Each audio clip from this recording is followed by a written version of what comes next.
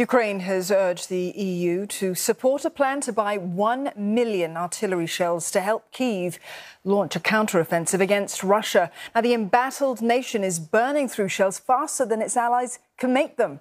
EU defence ministers are meeting in Stockholm to decide on more military support. And they'll also discuss plans for joint weapons procurement, as well as ramping up production as the bloc seeks to replenish its own stockpiles.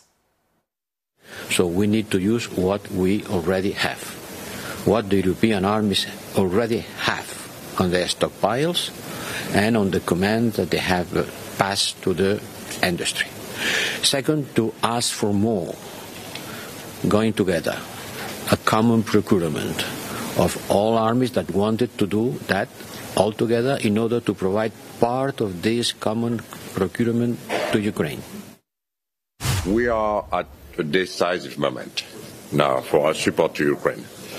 It is absolutely mandatory that we move towards a sort of war economy mode in terms of supply and defense industry. We need to do whatever it takes to supply Ukraine, especially with ammunition.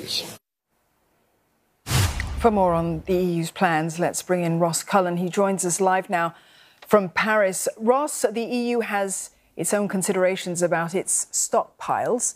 What kind of weapons might EU ministers actually consider sending to Ukraine?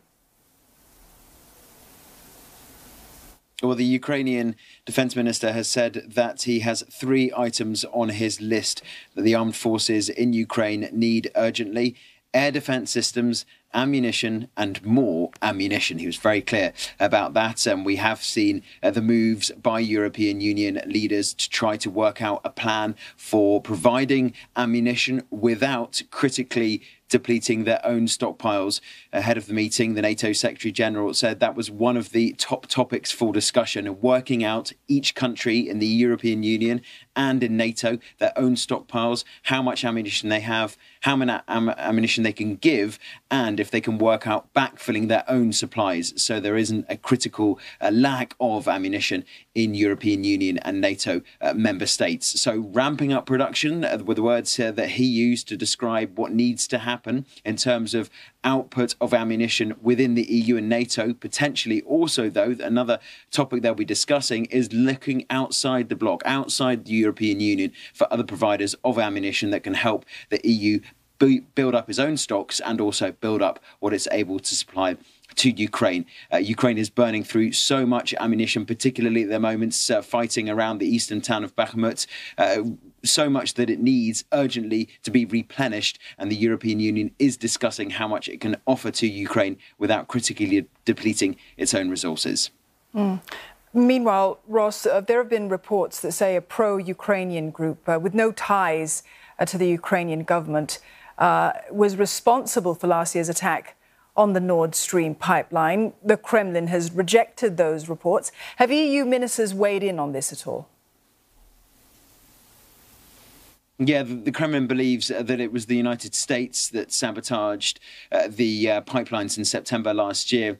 There is an agreement on that word. The NATO Secretary General also used the word sabotage this morning ahead of the meeting to describe what did happen on the pipelines. He said that at the moment there is no decisive move or decision confirmation on who was responsible for carrying out those attacks, but they are obviously, the ministers who are meeting, aware of the reports in the United States and in German media about it could have been a pro-Ukrainian group or Ukrainians working with maybe Polish nationals to carry out the sabotage on the pipelines, something which has been categorically ruled out by the Ukrainian officials responsible for the president's office. They've ruled out any knowledge of or any approval by the Ukrainian president Volodymyr Zelensky of this plan. It could have been pro-Ukrainian or Polish nationals working out with the knowledge of the presidency in Kyiv. But the NATO Secretary General did comment and say that we are aware that national investigations are underway and we should wait for the conclusion of those investigations before commenting further or decisively. He did also say, though, that this demonstrates, quote, the importance of protecting our civil undersea infrastructure. And so that will also be another discussion that the ministers will be having today. All right, Ross, thank you very much for that. Ross Cullen there in Paris.